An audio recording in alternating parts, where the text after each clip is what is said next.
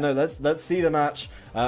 We've just covered both of these trainers back to back. We've had two very different sets, and the way that this one's going and the way that Wolfe's lead takes the field gives me an indication, along with Juan's lead as well, that this is not going to be similar to Juan's previous game and be a little more in line with Wolfe's previous one. A little bit quicker, yeah. a little bit more, maybe one turn of setup, and then just get going.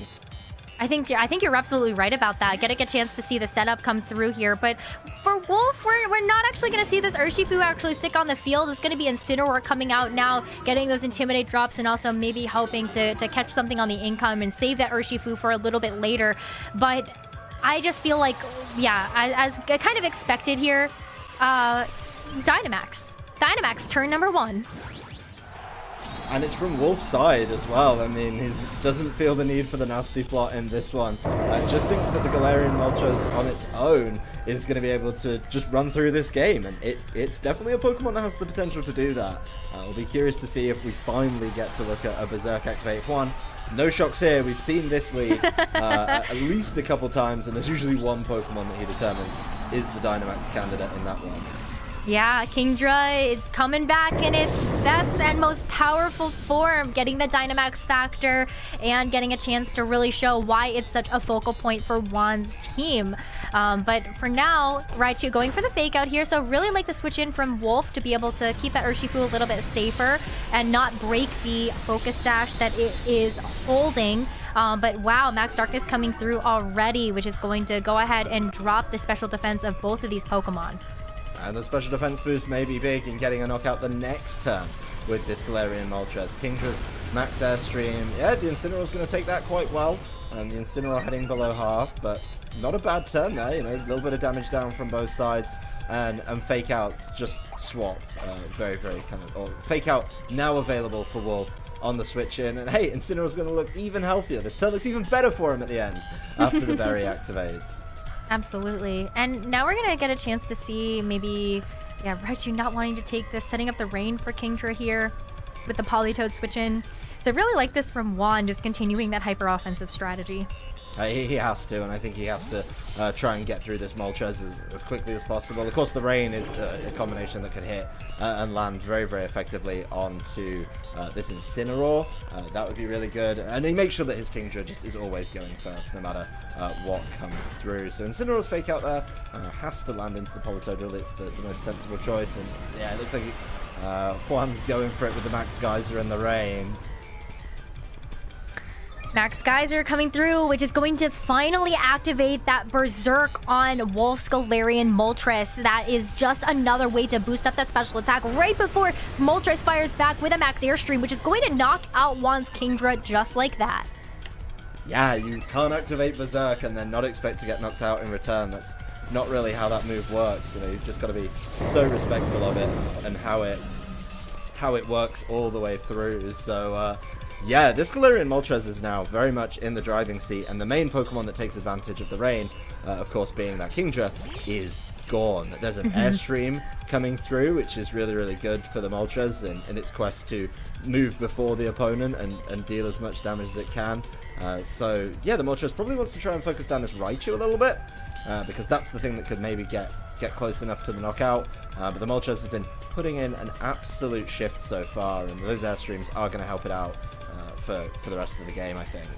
Absolutely. I'm a little scared for Wolfe's Incineroar with the muddy water and the rain, but maybe Wolfe is a little scared of it too. Gonna bring Incineroar back into its Pokeball in favor of the Urshifu, just to be able to try to take that damage a little bit better, as Moltres goes for another Max Airstream, so Urshifu is gonna be able to get that boost too, and Politoed is out of here. The Moltres is just running away with this game, setting up these speed boosts. That's the last turn of its Dynamax, of course, but getting these knockouts, those special defense drops could have been really important there. Moltres will be taken out for its troubles, but it's done more than enough in the turns it has been on the field, and I think, you know, putting a really good position down for Wolfe to wrap up this game. The Urshifu's now got a speed boost from the Max Airstream, which is huge, and the Incineroar's coming in to kind of tidy this one up and slow things down. Yeah, Wolfe does still have the rain, which is really, really nice, and it's now against an Entei. Remember, Wolfe has the rapid strike version of Urshifu, so it's probably feeling pretty good about what it can do damage-wise. Yeah, I think so as well. Kind of looking at like Juan trying to do something with this Entei and this Raichu next to each other, but in the rain right now, I just don't feel like this is prime setup for this Entei to really pop off, and that's kind of what Juan needs right now. Plus, Incineroar can just go for the fake out here, breaking the Focus Sash on the Raichu, as well as, or excuse me, not carrying the Focus Sash. Usually Raichu do carry Focus Sash, which is why I got confused. Yeah, well, trading some damage back and forth with priority moves. Urshifu is still allowed to land a Surging Strikes.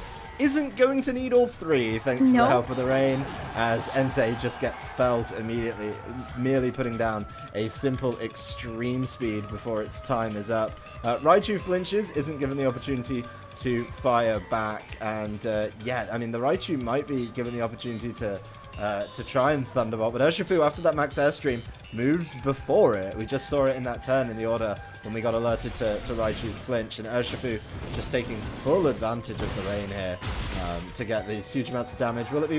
Oh, I was hoping maybe one would do it, but no, does need the two. But that's two knockouts with Surging Strikes that did not need all three hits, just showing how powerful this Urshifu can be, especially when you set the rain up for it towards the end of the game. So Wolfe putting himself in the driving seat in this losers semi-final.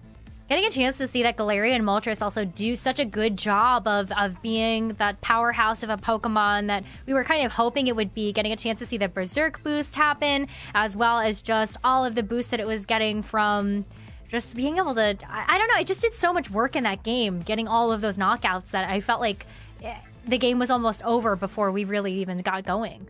I mean, the combination of special defense drops from Max Darkness and the special attack boost from Berserk activating meant the Moltres was just unmanageable. Didn't get a knockout turn 1, but it did continue to cause problems in turns 2 and turns 3, and very handily respond to the hyper offense that Juan brought to this game. You know, he committed to the rain combination early doors by activating Swift Swim to make up for any potential max airstreams that would come through from this Galarian Moltres, but it didn't matter in the end, as Kingdra was easily felled in response to that. So Juan needs to dig a little bit deeper, maybe even look for something that can, you know, try and slow this game down. But if you're getting hit by Max Darkness, yeah, it's going to be a tough one for him to come back from, I think. And setting up, once again, setting up that opposing Urshifu with the rain when you rely so heavily on Entei to wrap up some games, definitely a problem, and a bit of a mismatch in the teams here, I think. We'll see if we can see the adjustments necessary for Juan to bring us into a Game 3 scenario as we jump into this Game number 2, and hopefully we get a chance to see that Game number 3. Otherwise, Wolfe's going home with the set and bringing us into our top 3 players for Players Cup 2. Yeah, it's going to be a really close game, and already an adaptation from Wolfe in what he's bringing to this one. The Galarian Moltres this time partnered up with the Rillaboom, but Juan thinks he just needs to play this one a little bit differently. Thinks the lead was actually fine, and just deciding Kingdra Raichu still works for me. Yeah, Kingdra Raichu is definitely a really strong lead for Juan. We've seen it a lot of times coming out of his sets previously in the Players Cup 2 Global Finals, and it makes a lot of sense to continue to see it here, especially because Raichu does have those ability to have those super effective attacks against that Galarian Moltres, so maybe just another way that you can kind of target it down right away. Well, there it is once again, the turn 1 Dynamax, just immediately from Wolfe's side. No shock, I think, on which one it's going to be. I doubt the Rillaboom gets the chance to shine in this matchup. Once again, I think Wolfe's just going to try and run away with this game with Galarian Moltres. Yeah, especially with the increased health pool as well, you are able to tank those super effective hits so much better. But Juan also not letting up the pressure here, going for the Gambit, making sure that he has the option to stay in this series and pulling out all the stops here, as it is going to be that Kingdra that gets that Dynamax factor once again. Yep, the Kingdra's been a big deal for him when it comes to Dynamaxing and setting up really early advantages in a number of his games. Raichu's Volt Switch will allow him to reposition and get a little bit of damage down, which could be huge, but Wolfe is going to be given a little bit of time to respond. No shocks on what's coming in to help out the Kingdra here. It is, of course, the Politoed. Yeah, and the Politoed getting the Drizzle set up earlier means that the rain might disappear before that Entei really does have to come into the fray. But Kingdra goes for the Max Geyser with the rain boosted as well as that Swift Swim ability, and going right into the Moltres here is not enough to knock it out though. So Moltres able to hang on with a little bit of health, plus getting that Berserk boost before getting a chance to fire off an attack of its own.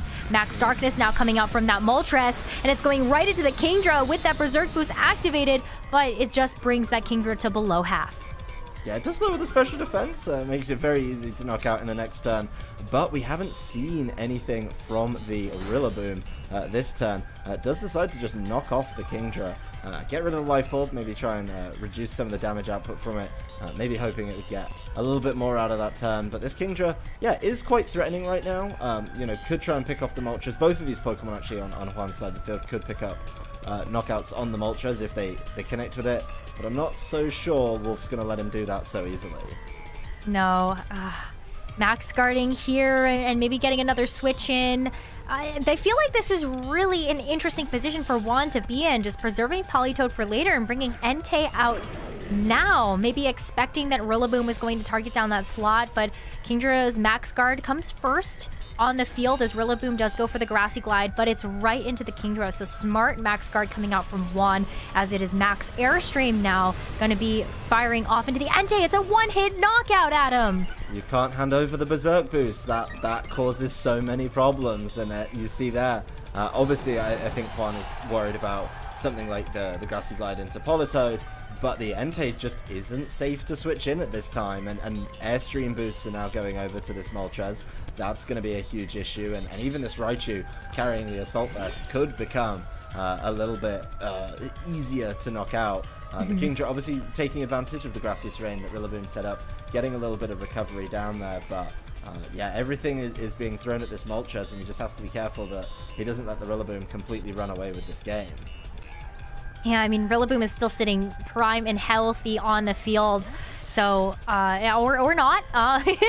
Just gonna save it for later, as Incineroar is now the third Pokemon to be revealed from Wolf's side of the field.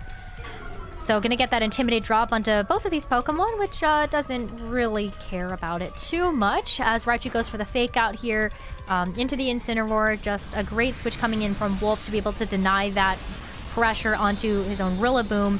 And Max Darkness able to finish off Kingdra and drop it to 0. That's where you have to work in those Max Airstreams where you can, right? The Max Airstream boost does mean that, you know, he's able to start moving first and start getting these knockouts. The Fake Out, a little bit of a wasted opportunity there. Wolf reading that very, very well. And this Kingdra, not the speediest Kingdra around, even with Swift Swim activated. Just moving after this Moltres, a really big problem. And Politoed and Raichu, you know, are going to struggle even with the Dynamax over for this Moltres, are going to struggle to deal with that. The Politoed probably wants to try and swing this game with Muddy Waters. Muddy Water here could be huge amounts of damage, but this Moltres likely just to take one of them out before that even happens. Of course, the Raichu was on the field last turn, and the special defense drop from Max Darkness is going to be a huge problem. Politoed not given the chance to fight back. Ooh, and we get a chance to see Fiery Wrath now coming out from this Galarian Moltres, which does a decent amount of damage to both the Raichu as well as that Politoed on one side of the field. Wolf's Galarian Moltres is going to go down for all of its efforts, but not without a fight. And I feel like this just puts Wolf in still like a very commanding position, as both the Politoed and the Raichu for Juan are very, very low now. Oh, they're exceptionally low, and the Rillaboom's coming back, right? Yeah. Can't ignore that the Rillaboom's available to just deal with this Politoed immediately, and knowing that the Politoed can't buy time, something that he knows about the choice specs, he just knows that, yes, he can take any attack from the Raichu, and Juan identifying that endgame very, very wisely. Unfortunately, he's not able to fight back and take us to a game 3, but wow, Wolf's team exploding in two